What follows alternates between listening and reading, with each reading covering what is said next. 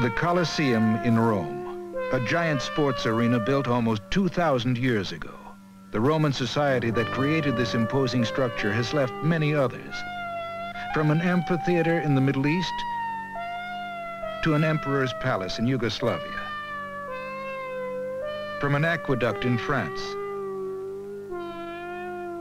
to a public bath in England. Impressive Roman structures are scattered across 3 continents. They are evidence of the greatest empire in the ancient world.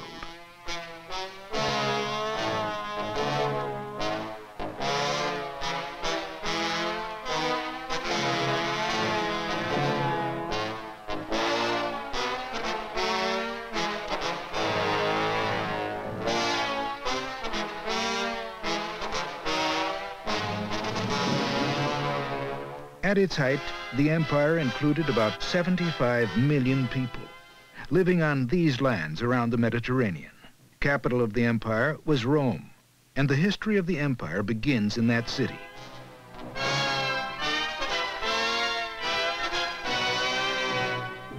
Legend has it that Rome was founded on the Tiber River in 753 BC by Romulus, one of twin brothers.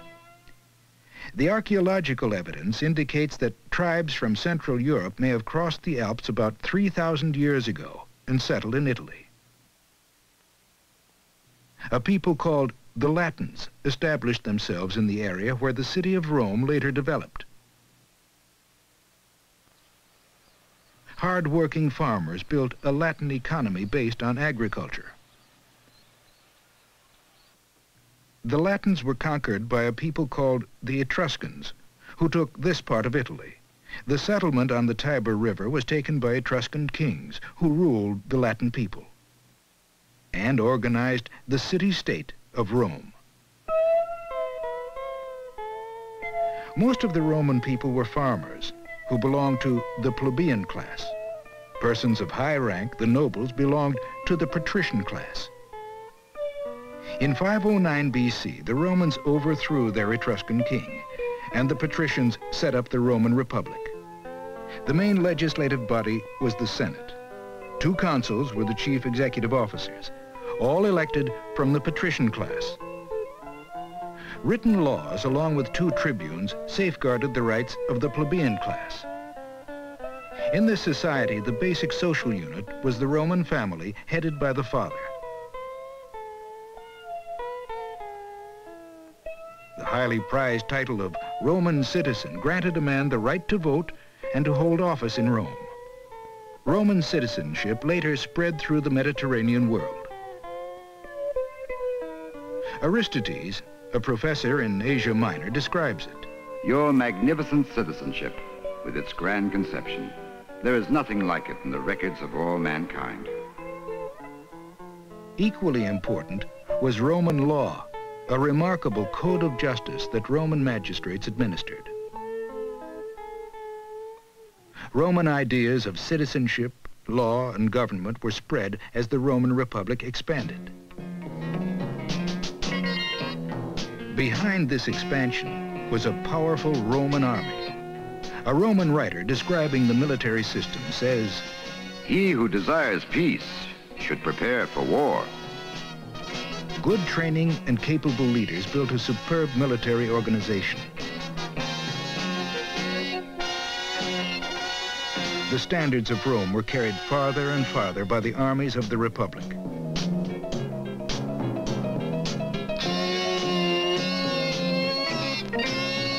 By conquest and annexation, these lands around the Mediterranean were taken by 133 BC.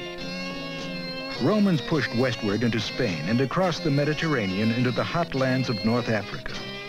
They marched eastward into historic Greece and on into the ancient countries of the Middle East, and finally across the Alps into Teutonic lands. Roman achievements are extolled by the poet Virgil.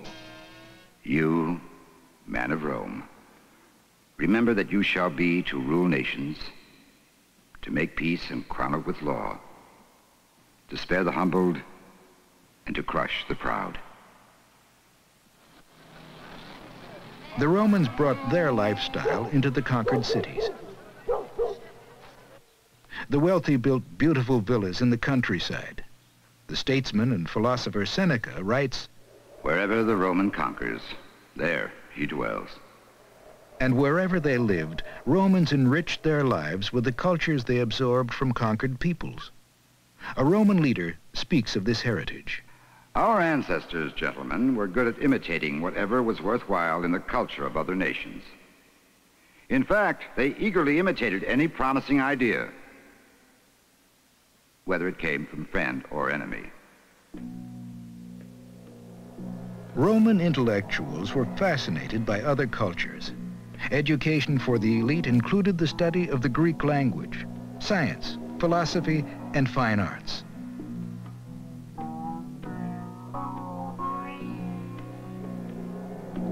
But the qualities of the Roman character that Roman thinkers admired most, soberness and dignity, integrity and moral strength, these were giving way in the 2nd century BC to luxurious living and greed. Wealthy nobles were buying up large tracts of conquered lands and using captured people as slaves to farm their big estates. Small farmers with only 4 or 5 acres couldn't compete with the big landowners. They gave up the struggle and drifted into Rome in search of jobs.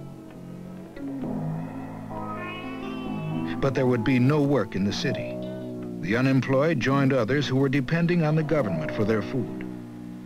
By 100 BC, society was becoming divided between rich and poor.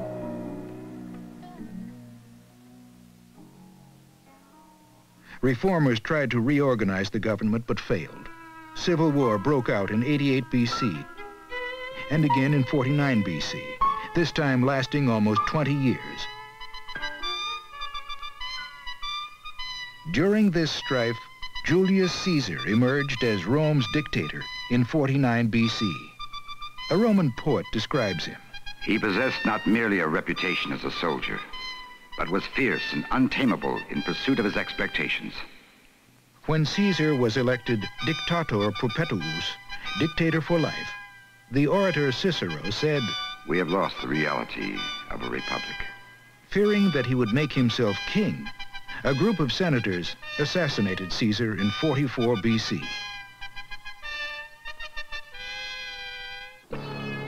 Caesar's heir was his grandnephew Octavian. Under his absolute rule, the Roman Republic became the Roman Empire. In 27 BC, the Senate gave him the title of Augustus, meaning the majestic. Augustus said his purpose was to be the author of the best possible government. As the first Roman emperor, he ruled a Roman world that reached from Rome and embraced most of Europe, as well as lands in Asia and North Africa. Augustus also rebuilt much of the city of Rome. He found Rome brick and left it marble. So said a Roman historian. Now the empire entered a period of 200 years of the Pax Romana, the Roman peace. A Roman writer of the 2nd century talks of it. The age-old curse of war has been put aside. The whole world keeps holiday. During the 2 centuries of the Pax Romana, about 75 million people could travel and trade in complete safety on a system of Roman roads that tied the vast empire together.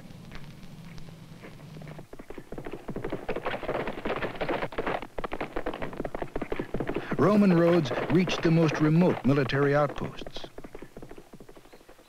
A Greek historian describes the borders. The frontiers of the Roman Empire were everywhere studded with cities and forts and towers. And the whole army was stationed along them. So it was impossible for the barbarians to break through. Protected by the military fortifications, civilian Romans were living well. Roman women were never confined to the house, as were the women of ancient Greece. They went about in public and were treated as equal partners in marriage.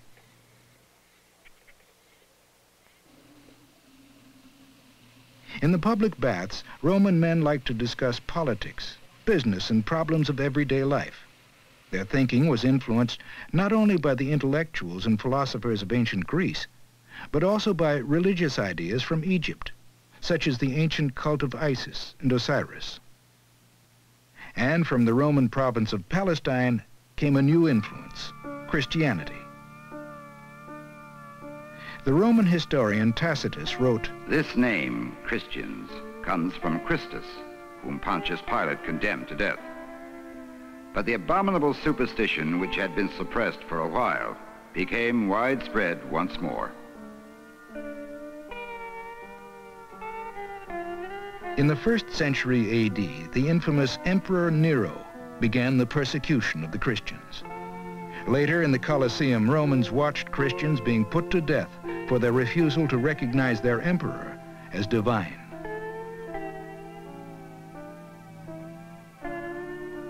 But Christian missionaries gained more converts. The new religion became a growing problem for the Roman state. Pliny the Younger, a Roman official, writes to the Emperor Trajan to report on how he deals with the problem. "This religious mania has spread through the villages and the countryside as well. This is how I have dealt with people who were brought to me for being Christians. I ask if they are Christians. If they admit it, I warn them what the punishment is. If they persist, I order them executed." Trajan, one of the strongest of the Roman emperors, replies to Pliny. "Certainly the Christians must not be hunted down. But if they are found guilty, then they must be punished, with this exception. If anyone denies he is a Christian and makes this clear by praying to Roman gods, he must be pardoned." But other changes, too, were occurring in Roman religion. In the Roman army, the old imperial way of life was being changed by influences from the East. The worship of the Persian sun god Mithras was spreading. And yet, vigorous emperors like Hadrian worked hard to preserve the empire. The grandeur that was Rome can still be seen in the imposing mausoleum he built for himself in Rome. Hadrian made it his policy to improve the army and to maintain the imperial frontiers. As his successor, Hadrian named Antoninus Pius, one of the best-loved of Roman rulers. Difficulties increased for the next emperor, Marcus Aurelius. Much of his reign was spent in repressing attacks on the borders of the empire. Between battles, he set down many of his ideas in a philosophic work called Meditations. He wrote, "A man should be upright and not be kept upright. He had also written, The universe is change." and changes came fast after Marcus Aurelius. By the 3rd century AD, the army was no longer loyal to Rome, but only to its own commanders. Emperors won the throne by buying the allegiance of the army. Words of the 2nd century historian Tacitus anticipate these times. "The Romans are the only men on earth who attack poor and rich with the same enthusiasm.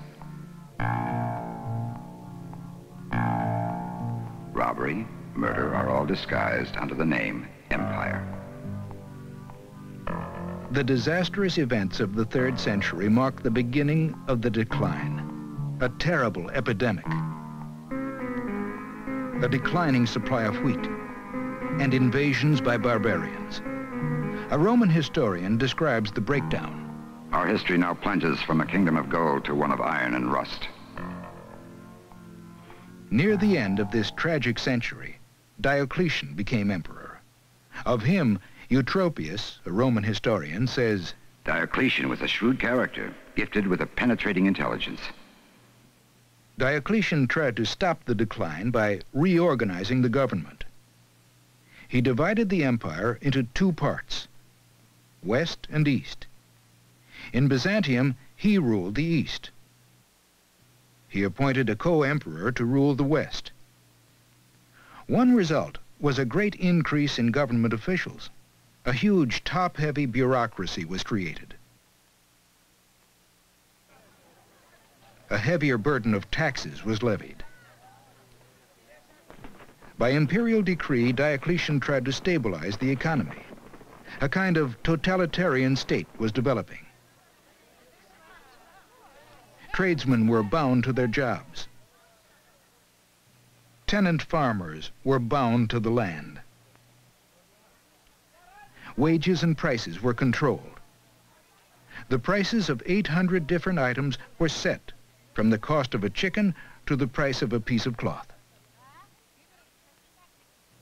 But all his regulations could not stop the soaring inflation that helped destroy the Roman economy. Constantine, another of the strong emperors, tried to stop the decline. He had won the throne in a crucial battle that his biographer, Eusebius, describes. When the day was already declining, the emperor had seen with his own eyes, so he said, the victorious emblem of the cross formed out of light, and near it the words, "Through this you will conquer." Believing he had won through the help of Christ, the victorious Constantine ended the persecution of the Christians. In 330 AD, aware that Rome itself was still predominantly pagan, Constantine moved the capital of the empire from Rome to Byzantium and renamed the city after himself, Constantinople. Constantinople became the Christian Rome, the Rome of the East.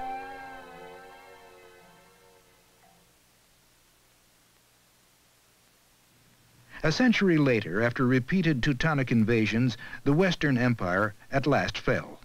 The date was 476. But Rome's gifts, engineering, architecture, government, law, these things did not die. In Constantinople, which became the capital of the Byzantine Empire, Roman traditions continued. The imperial court of the Emperor Justinian was evidence of Roman power in the East. Justinian codified the entire system of Roman law. It included concepts of justice and individual rights we recognize today. No one is compelled to defend a cause against his will. No one may be forcibly removed from his own house. No one suffers a penalty for what he thinks. In inflicting penalties, the age and inexperience of the guilty party must be taken into account. Almost 2 centuries after Justinian, the Germanic king Charlemagne reunited most of Western Europe and dreamed of restoring the Roman Empire in the West. In the year 800, he went to Rome, where the Pope crowned him Charles Augustus, great and peaceful Roman emperor. The successors of Charlemagne created the Holy Roman Empire in the West, which lasted until the 18th century. In the East, Constantinople remained the capital of the empire for 1,000 years. Its fortifications held off attacks by the Ottoman Turks. But finally, a Turkish army stormed the walls of the city. Constantinople was captured in 1453. It was the end of the story that had begun 2,000 years before in the city of Rome. Perhaps these lines by a Roman poet sum it up. O Rome, bright star of stars in heaven above, you made a city out of all the world.